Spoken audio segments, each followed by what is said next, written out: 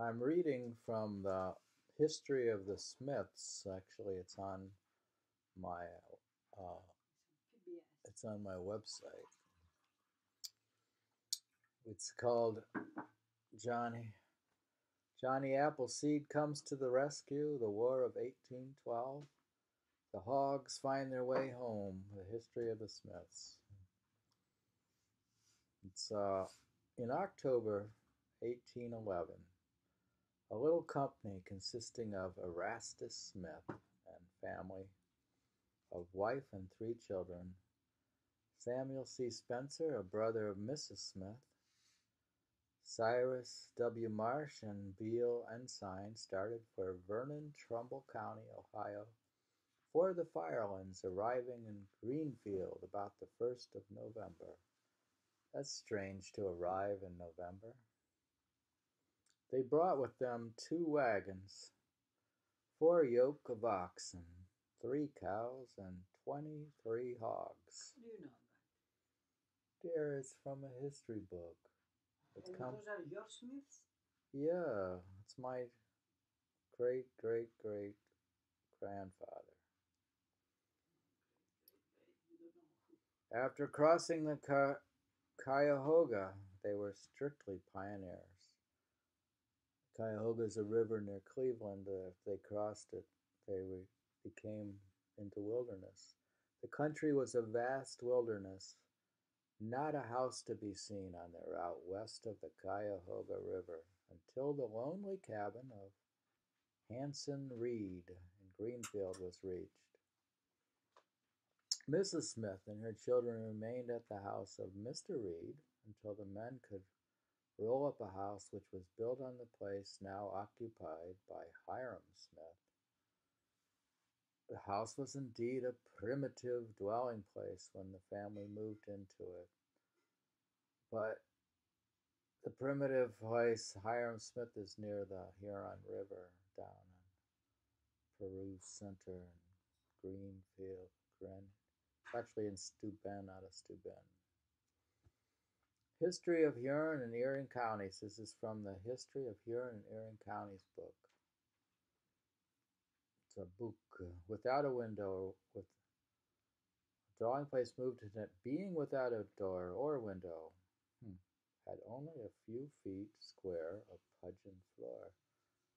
How could it be without a door or window? A door and window were soon provided, however, made also of puncheons, and the family lived in comparative comfort through the winter, which was a very severe one.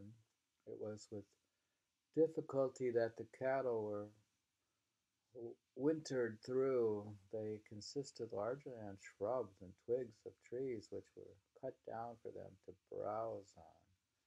The hogs ran in the woods and fed on the abundant mast or shack which the forest yielded. The next spring the hogs all went back all to Vernon and Trumbull County, where they were subsequently found on Mr. Smith's return during the excitement of the War of 1812. Excitement.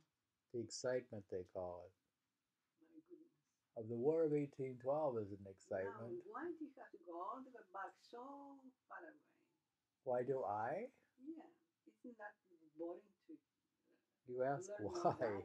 I mean, they went already through those things. Humanity went already through that.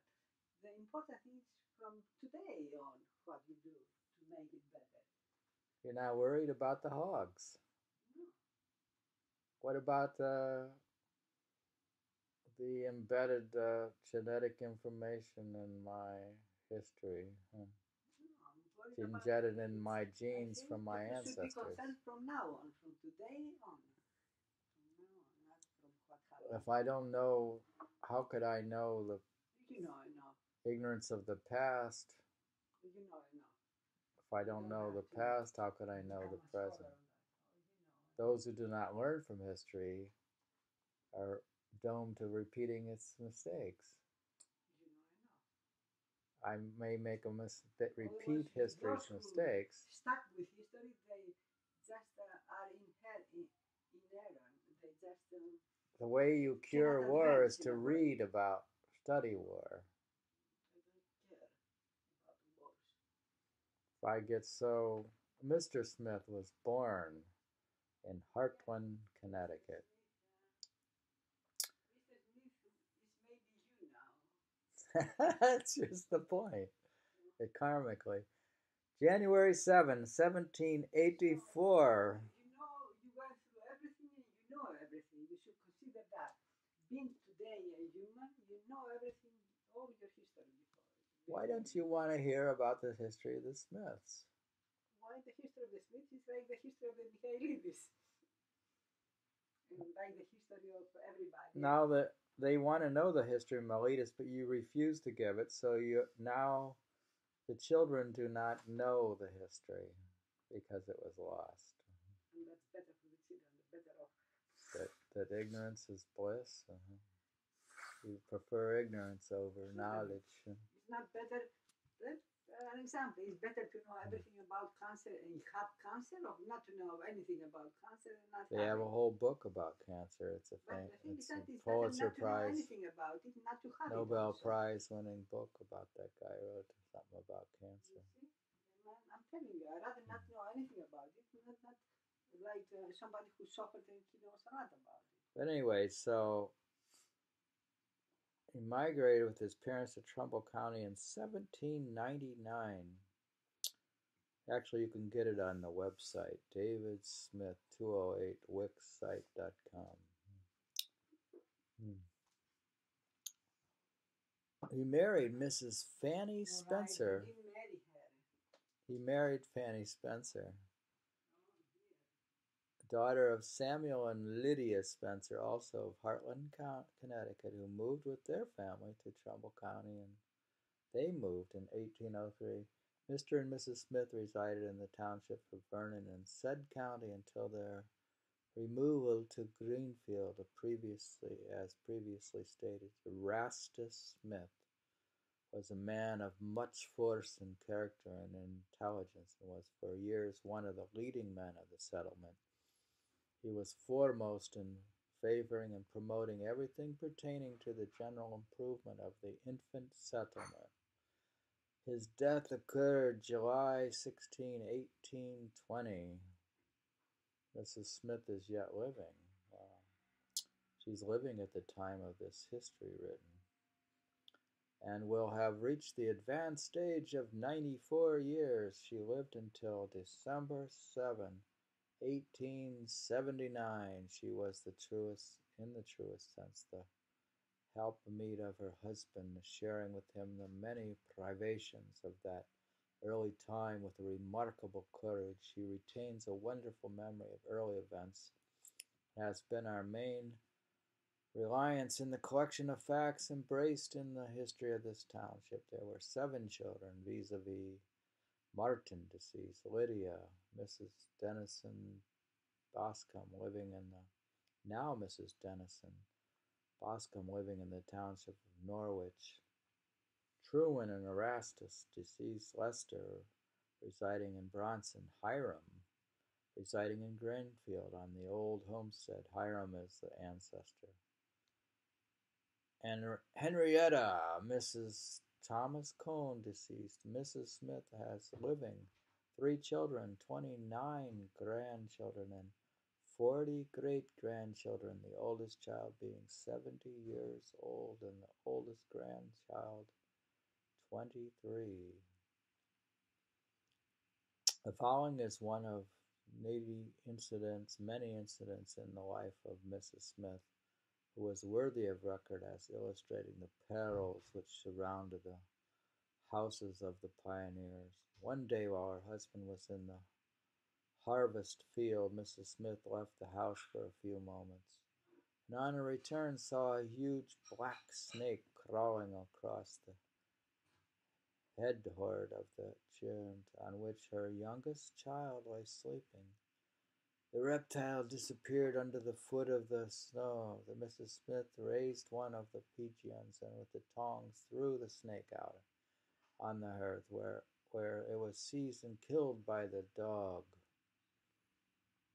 The two families previously mentioned, with their hired men Jacob Rush and Cyrus Marsh, were the only inhabitants of the township at the time of Hull's surrender in August 1812, a short time after that event. Another transpired which occasioned feelings of great apprehension and alarm not only to the pioneers of Greenfield but to the inhabitants of the entire reserve. Information came and spread rapidly that the British and Indians were approaching the settlements with intent to massacre the inhabitants. A large party had been sent landing at Huron, which was supposed to be the forces of the enemy. Johnny Appleseed brought the dreadful intelligence to Greenfield after the surrender of Detroit. He was engaged by the settlers of this township in New Haven to go to Huron for the news once a week. One morning about 9 o'clock, he returned riding rapidly and shouting, "Run for your lives! The Indians are killing everybody and burning their property." Intense excitement. That's Johnny Appleseed. Intense excitement ensued, and preparations for flight were immediately begun. Clothing, bedding, and some other household goods were packed up, the cattle collected, and at evening, with the teams and wagons, a start was made for New Haven. The progress of the travelers was slow, and it was late in the night when they reached the house of Caleb Palmer. Besides the family of Mr. Palmer, there were then living in New Haven a family by the name of Woodcock, Alvin Coe and wife Luther Coe, and James M. Citrick. The next day, Saturday, the whole company started south with 4 teams and wagons, and for a distance of 15 miles, a road had to be cut every rod of the way. It was an exceedingly wet time, too, and the streams were much swollen, rendering them difficult of passage, a team and stock being compelled to swim across some of them. The company reached the Black Fork, a branch of the Muskingum River, by evening of the first day, and pitched their tent on the bank by the night. Hungry and worn with fatigue, their clothing and bedding drenched with rain, which had been almost continuous during the journey, and haunted with visions of the redcoat and scalping knife, the situation of the fugitives was indeed a deplorable one. They slept upon the wet ground as best they could, and the next morning pushed off. In the evening of the second day, while making preparations for a night's rest, a report reached them that they were being pursued by Indians, who were only a short distance behind them. The wagons with their stores were left in care of 2 of the men, and the rest of the party pressed on. The women and children riding upon the horses. After proceeding a short distance, it was decided to bring up the wagons, and the teams with 2 men returned for them. Fredericktown, Knox County, was finally reached when they learned of the falsity of the laceron, which arose from the fact of a fleeing party frantically shouting for who had lost their way in the woods. After a week's rest in Fredericktown, the families of Reed and Mrs. Smith and Mrs. Alvin Coe, Mrs. returned to Mansfield. This is reading from the History of the Firelands, Huron and Erie Counties, for author W. W. Williams, 1879. This is also on the website davidsmith208.wixsite.com. This is the history of the Smiths.